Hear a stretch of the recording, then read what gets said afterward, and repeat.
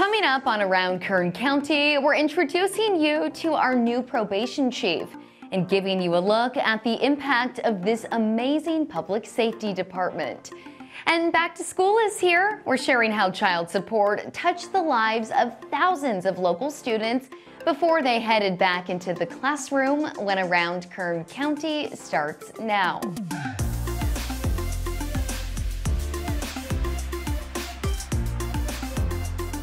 Welcome to this week's Around Kern County. I'm your host, Ali Soper. This week, our probation department celebrated a new chapter by swearing in their new chief, William Bill Dickinson, who has spent years serving the department as their deputy chief. A special ceremony was held in our board chambers to welcome him to his new role, which was filled with coworkers, family, and friends. I encourage you all to continue to join me in our relentless pursuit of better. Better for those we are called to work with, better for our department, better for one another, and better for Kern County. Also this week, our board honored probation's outgoing chief, T.R. Miracle, for his nearly 27 years of dedicated service to Kern County. I always felt like I could make a difference every day. I never knew who or how. It could be a victim that we gave a voice to, or an adult probationer helping turn their life around away from drugs or violence. Or it could be a coworker that we help support through tough times, or a parent that we provide hope to, or a youth where we plant a seed that grows, changing the trajectory of their life forever. I've seen the same desire to make a better community in the men and women of the probation department every single day throughout my career. We're so proud of our probation department and the vital service they provide to the safety of our community by reducing recidivism among offenders through accountability and opportunity. And if you're looking for a career where you can make a real difference, apply now to join their fantastic team at kernprobation.com. I know it's hard to believe we're already in August, but Public Health and Behavioral Health and Recovery Services wants to make sure we feel our best as we head into the new school year. This month's Grounded in Health campaign focuses on putting down devices to better improve the well-being of our bodies and minds. From spending time outdoors to quality time with loved ones, a little less screen time can make a big impact. The devices have really changed our lives. We've been able to do things more efficiently and effectively, which is great, but we also need to remember that we need to put those devices down. It is super important for us as part of being grounded in health to put down our devices and get back to engaging and connecting with our family and our friends and getting out and being active.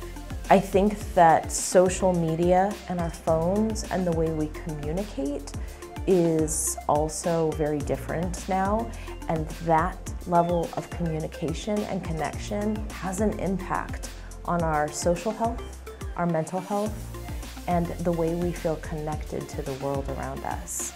Kern County has so many resources available for us and our families to engage in that don't involve being on a device. For more information about this month's campaign or tips and tricks on how to live your happiest, healthiest life, just visit kerngroundedinhealth.com.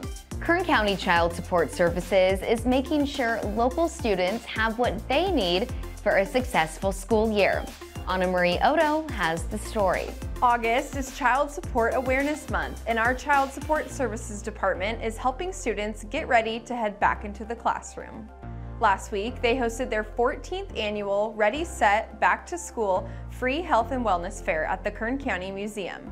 More than 75 community partners joined the department to pass out free backpacks, shoes, and school supplies to students in kindergarten through 12th grade. Thousands of people attended this event, and 3,700 backpacks and 300 pairs of new shoes were handed out to local kids. Each community partner also gave out their free services, ranging from dental checkups to food boxes.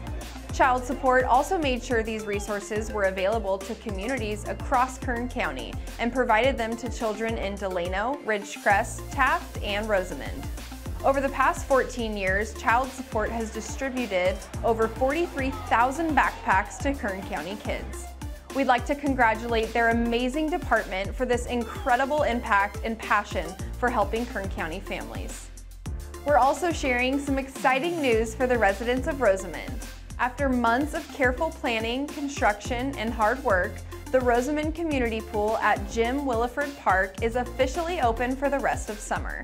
2nd District Supervisor Zach Scrivener held a ribbon cutting last week to celebrate the event, and families enjoyed taking a swim to cool off. Visitors can make a splash every weekend from 11 a.m. to 5 p.m. on Saturdays and Sundays. The pool will close when seasons change on Sunday, October 1st. And before we go, we just want to remind residents living in the unincorporated areas of Metro Bakersfield of a newer resource.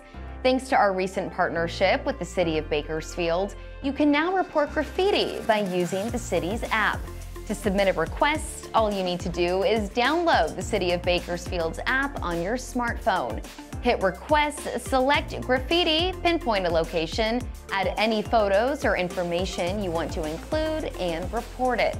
Then the City of Bakersfield will respond to your request and keep you updated on the progress of their graffiti abatement team. The county is so proud to work with the city to bring their important and timely graffiti abatement services to unincorporated Bakersfield area residents, because making sure our community looks its best will make our area an even better place to live. And that does it for us on this week's Around Kern County. If you have a story you'd like to share, please visit kerncounty.com and fill out our Submit a Story form. We'll see you right back here next time.